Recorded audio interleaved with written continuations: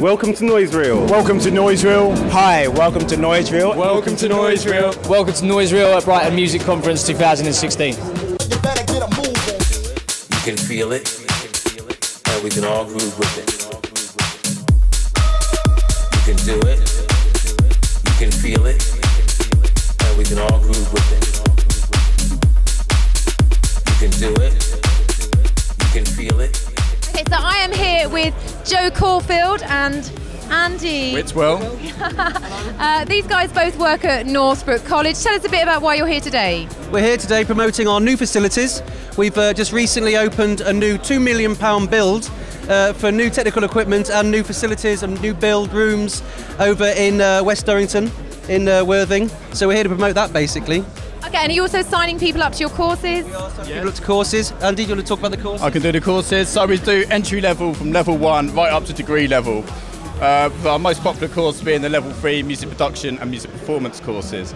So we're coming with students who've just come from school, so GCSEs, and they do subjects such as Logic, Introduction to Logic, Ableton, Sound Design, Performance Techniques, and we now go under UAL, so students actually develop their own skills, so they make projects based on their strengths and what they want to do in the music career.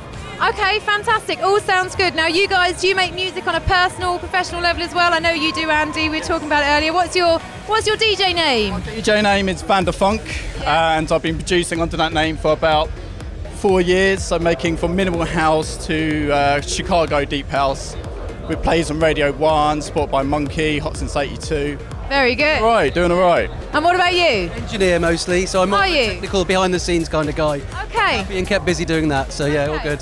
Fantastic. Have you had much success today signing people up? Success, lots of youth coming in. Youths? Then youths coming in, and they're very excited about what we've got. They're, signing up and ting? Signing up all over the place, yeah, really nice. Lots of girls on the tech as well, interested in the tech side of it, which I really like as well. So that's changed over the last few years. Fantastic. Yeah. So really enjoying it.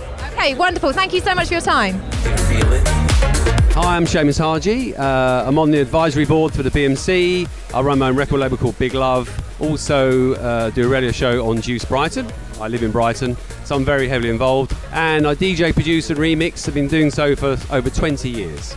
Yes, I've just been doing a panel which was a producer Q&A, which I was moderating with Prok Fitch, Rush Yallop, Chris Todd from KZP and Steve Mack from the River Masters. It was a really interesting discussion. It's really about trying to give a bit of advice and some experience and knowledge and pass it on to people that are sort of budding producers that want to get into it, looking for tips on basically how to establish your sound, how to start and finish a track. Also talking very much about hardware versus software, with people working in the box or outside the box. I guess these days most people are working in the box, but just looking at the pros and cons and the ways also that people approach producing a track. Does it start with a sample idea, or is there just a musical element that drives the idea in the first place? So it's quite early on at the moment for BMC. This is the first day, but what I've really enjoyed is just seeing people. Also, it's an opportunity to put faces to voices, people that you deal with in the business, also people I've not seen for a long time, and I'm also looking forward to some of the keynote speeches that are going on. And I'm doing another panel later on this afternoon, which is a DJ Q&A with a really all-star lineup.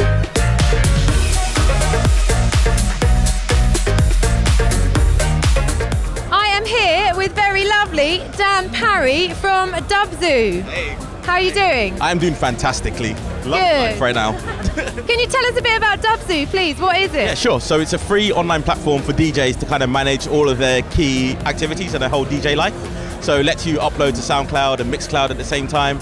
Lets you upload to Twitter and Facebook, lets you get deals for all your DJ like retailers. So we've got like a good deal on dex.co.uk at like 10% off of anything over £100. The whole thing is just streamlining the service and making it easy for DJs to kind of like share the music that they do and just do what they love. Fantastic, I love that. So you're centralising everything they need. Exactly, yeah. Am I allowed to say what I said earlier? So it's like a kind of like a Hootsuite, similar for DJ. Yeah, fantastic. So why the name Dubzoo? So my brother first started it up, and he liked dubstep and he liked animals. Yeah. So you kind of combine the two, and It's a panda as well. we love pandas, and also because good DJs are rare, just like pandas are. So pandas up and central everywhere, and we love good DJs and we love pandas. Save the pandas, people. Yeah. So is this your first year here at BMC? Yes, and it's really exciting.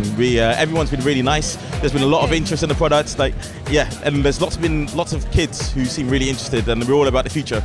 Fantastic, yeah, it's really important. There's a lot of youth here today, isn't there? So it's really, Yeah. really good this year. Yeah. So what do you think of BMC for the industry? I think it's great, like having one central place for all your DJs to go to and the producers, all the manufacturers around, just to talk to each other. Yeah. Like our whole thing is just like be friendly. Yeah. Like be friendly, Be friendly, man. Yeah, be it's friendly, wonderful. smile. It's just Now, a little birdie told me you might be doing something collaboratively with the people next door. Yes. Can I say that? yeah, you can. What Yeah. would that be? What are you hoping for? So, with those guys? I'm not sure yet. So Yeah. we kind of keeping things hush hush. Yeah. So our whole thing is, like I said, be friends with everyone. Yeah. Try and come up with really creative things to showcase what both partners can do, and like try and be the best that we can for everyone. Yeah. Fantastic. Where can people find out more about Dubzoo? So go on Dubzoo.com or follow us at Dubzoo World on pretty much everything. And just look out for pandas, because pandas are the best. Fantastic. I wish you really, really well with this project. Thank you very much. So much for your Lovely time. to meet you Have guys. a great day. Yeah, you Cheers. too. Bye bye. Hi, I'm James from Prok Fitch, production duo. We've been making and playing records together for about 8 years now. Release our music on various different labels like Toolroom, Swara. Worked with loads of different people over the years. We did 2 panels there. Actually, the first one was a production seminar, and then the second one was about just building DJing sets. And I think this year's been great. The attendance seems to be up. There seems to be some really good artists attending and talking on the panels as well. So I think it looks like it's a great year this year for Brighton Music Conference.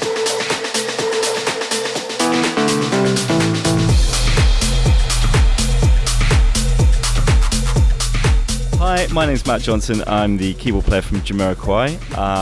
I've come here today to play the Yamaha Montage, which is the new flagship synth from Yamaha. It's a fantastic piece of kit.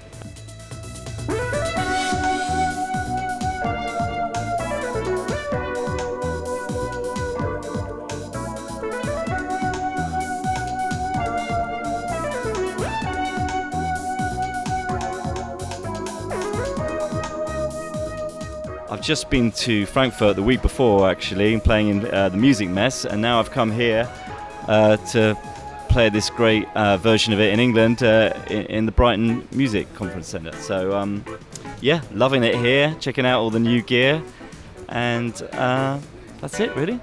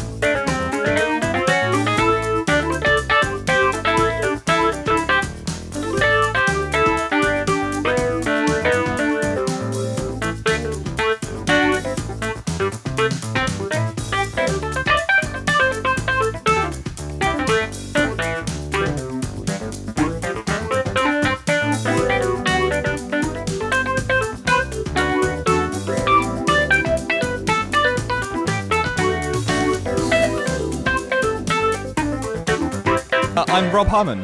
Why are you here, Rob? To talk to some people, learn some cool things, and see some cool gear. Okay, so are you a student? Are you studying music? Or? I did. I'm now trying to be a sound engineer in London. Ah, Yeah, it's all right. fantastic. So what talks have caught your eye today? My favourite one has been at the very start of the day with Prolix, Ulterior Motive, and Icicle doing their Native Instruments machine gadgetry. It was amazing. Fantastic, yeah, cool. I like the demo ones as well, where you can actually see what's going on and they're breaking things down for you. So So, are there any other talks you're looking forward to? Are you going to be here tomorrow? Yeah, I will be here tomorrow. I'm looking forward to the Tom Milton interview, which is in like 15 minutes. So that's going to be ridiculous. Like, yeah, he's a legend, so looking forward to picking his brain. Fantastic. Thank you so much for your time. Thank you. Have a good BMC. Thank you. Cheers. So why have I come to BMC? Well, first of all, I live in Brighton. So from its inception, which was 3 years ago, I've been on the advisory board. And I think it's a positive thing. I think it's really good for the industry. So when I was asked to become involved, I was very enthusiastic about that, trying to give suggestions as to what we can do going onwards in the future. And obviously been doing the panels, either talking on panels or moderating panels, and just being involved basically. Running my own label, I find it really interesting to go and listen to some of the other panels in the professional side of things and just get some information. You're never too old to learn stuff in the industry.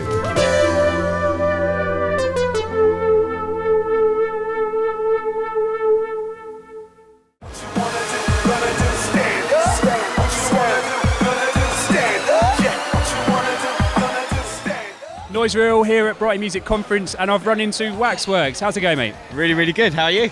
I'm all right. I'm probably feeling better than you because you were supporting Seth Troxler last night. How did that go? That went a bit late. It did go on to the early hours, yeah. That's why I'm feeling a little bit fragile today, but that's a sign of a good party, isn't it? So yeah, it was amazing. Seth absolutely killed it. It's one of my favourite DJs, so to get to play after him was one for the bucket list, you know. Bit of a dream come true. Yeah, totally, yeah. Quality. It felt a bit weird since I won the Fatboy Slim competition. These things have just kept happening. Like I just got booked to play Wildlife Festival, which is at the Brighton City Airport in June. Disclosures. Shoreham Airport. Let's call it by its real name. Shoreham Airport. I'm being all like already with the brand and everything now. I know. No, but like literally that's behind my mum's house. You know where I grew up and everything. So like to get to play at that to a home crowd is going to be pretty intense, pretty amazing. Amazing. We're going to come on to the Fatboy Slim competition, but what have you been doing at Brighton Music Conference? Just floating about, meeting everybody, catching up with lots of the Brighton faces, because the last couple of years I've been working really hard in the studio. I know like, a lot of people say that, but I literally have. I gave up my day job, I've been chained to the studio making music, not getting out and seeing everyone, so great to come down and socialise and see everybody, and lots of people coming in from out of town this year as well. It seems to be really growing this year. Hello, I'm Sapo from Steinberg. I'm a product specialist for Steinberg in the UK, and I'm here at the BMC.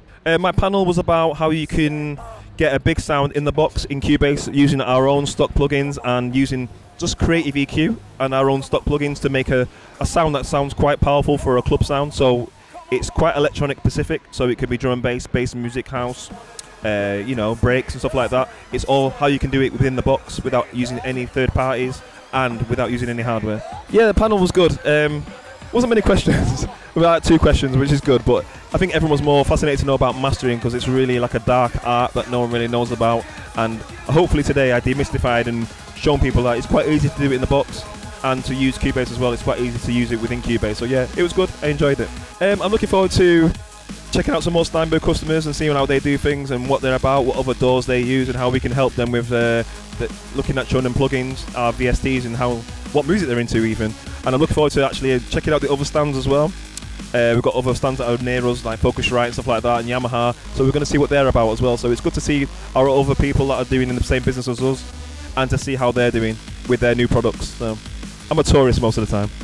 This is my first time here. I think it's really important because I was at Music Messe in Frankfurt last week, and it was a really good vibe, but there wasn't as many people here in the sort of realms that they're doing stuff in. Now, specific like loop masters and stuff like that are here, and that's good to see that the UK brands that they're here populating this place. So I think you would only get that in the BMC. I didn't see that in Music Messe, which was just really good, and for Steinberg that was really great. But in the UK and BMC, my first one, I'm really impressed with how it looks. So. My name's Chris. I am one of the 2 owners and founders of Hospital Records. We've been in business for 20 years this April, and just down here to speak at BMC. I did a panel about the rise and fall of EDM. Quite what that means I'm not entirely sure, but it was nice to have some friends on the panel, and moderated excellently by Mark Lawrence. And yeah, it felt like a good discussion. I mean, to be clear, I think because we were talking about EDM EDM is a very modern construct. EDM is a very current idea. And of course, it's very important to recognise that, you know, for so many of us, I mean, dance music started in America. That's almost like one of the biggest ironies. You know, if we think about it, you know, we basically look to, like, you know, a Donna Summer record or a Larry Levan production, and that's where so much of this emerged from, and it emerged from the classic era of disco music, right? But I think, you know, and if you look at it, you know, you look at that community now and you think about the communities in Chicago and Detroit and New York and Los Angeles and Denver. Trust me, there are people there that have been doing it as long as we have and know everything about it. But I think all we were trying to maybe indicate is that for this huge new wave of EDM fans, this is a perfect and a great opportunity for them to look around them, look underneath, look back, look forward, look sideways, and understand that there's a whole world of dance music culture that exists outside of a Calvin Harris record or a David Guetta DJ set. And I absolutely know that process is happening and it will happen. And, you know, possibly, you know, for those of us on the panel, those of us at this conference, you know, I guess that maybe we take that history and that culture for granted, but for some of us, it's actually our responsibility to help deliver that. You know, like, you know, I work in drum and bass, so, you know, part of what we do is all about educating people with what that means, with what jungle music means, with what dancehall music means, and, like, you know, all that kind of good stuff. That it's going to take time. But I think that there are enough good people around that EDM world and that EDM culture that can hopefully make that happen.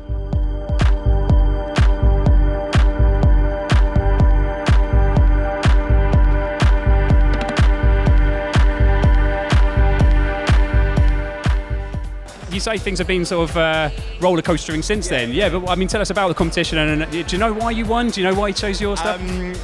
Norman Kirk, I'm not lying, it's been one of my biggest inspirations since I was 14, 15 years old, since Better Living Through Chemistry basically came out.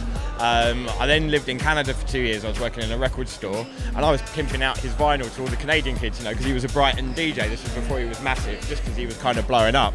And I feel that I know what Norman wants at his parties. I've been to all his events. I know what he's about as a DJ. You know, I'm a Fatboy fan. So I just put my heart and soul into it and thought, what would I want to hear if I went to the Smile High Club from the first set?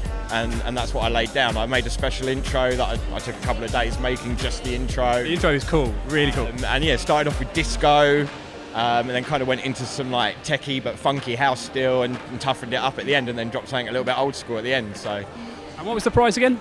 I got to DJ with Fatboy Slim at the Smile High Club, Tobacco Docks. I got a producer course from Point Blank London, mixdown course, which has been amazing, really, really good. Recommend them. And I'm in touch with Norman on Messenger and sending him some tunes and stuff now. So. Sweet. So yeah, sort of leak some things out there with some influences. Yeah, I've done another little remix. I don't know if you know the track. It's out at the moment by Riton, Rinse Repeat. So I did a Eat, Sleep, Rinse, Repeat version, but only me and Norman have it. So the only place you'll hear it is in my sets or Norman's at the moment. Cool. Where can people hear this remix that you won the competition with? The mix is on Mixcloud. The mix. Yeah. So just go to search Wax Worx Music on Mixcloud and you'll see it there. Wicked. Thanks so much for your time, Mike. Cheers. Thanks for having me.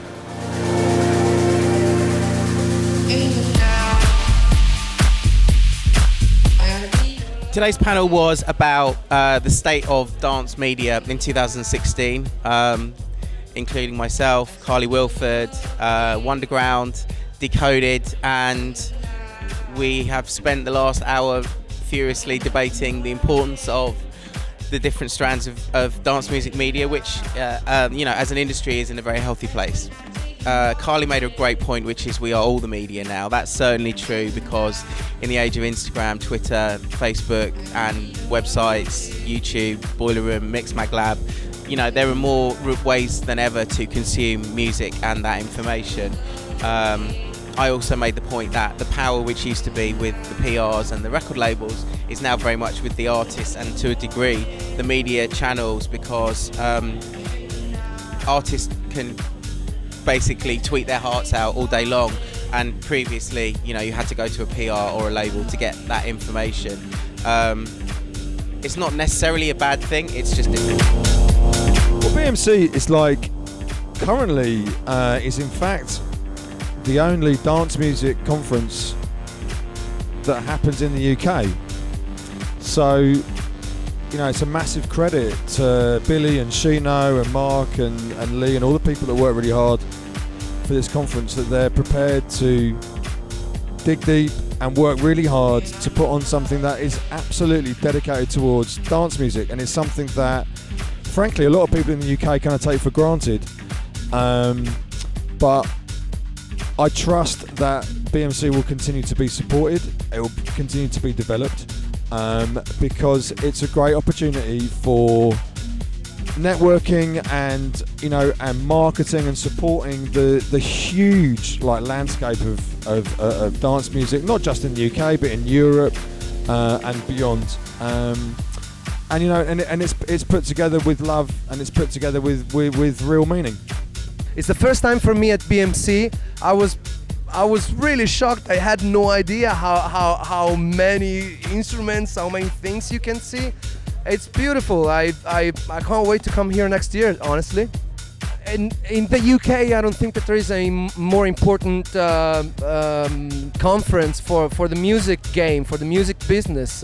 And coming here, I've seen so many faces. It's been not only an occasion to meet some of the fans and the clients, but also to make some important connections. And everybody's here, so this is the hangout.